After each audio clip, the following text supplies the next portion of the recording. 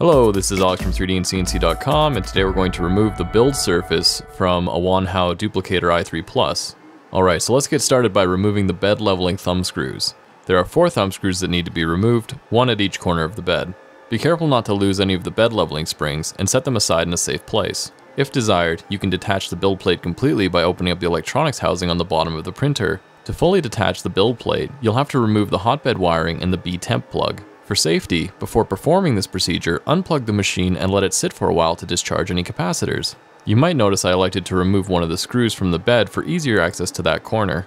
The stock WanHao Build Surfaces adhesive dissolves in acetone. Wearing gloves and a mask for this procedure would be a good idea. To remove the build surface, I poured some acetone on a plate for easy access. I then dipped my razor blade tool in acetone to dissolve adhesive as I pried at a corner of the build surface. From there, the liberal application of acetone and firmly pulling on the build surface was enough to get the job done. Be warned, this process is quite tedious and requires some strength. After you have the build surface completely removed, clean up the excess glue with acetone, razor blades, and finally wipe it with an acetone-soaked paper towel. Steel wool would have likely worked really well to remove excess adhesive if you happen to have any on hand. After the adhesive is completely removed, reattach your bed and then re-level your bed utilizing your preferred procedure.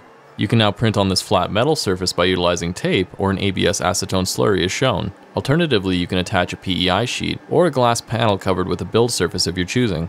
Don't forget to subscribe for more cool 3D printer stuff, and visit 3dandcnc.com for 3D printer parts and sales. Also check out CanadianMetric.com for all your metric fastener needs. Canadian Metric can come in pretty handy when you just need a few screws or thingamabobs for a 3D printer or CNC project. Anyways, thanks for watching.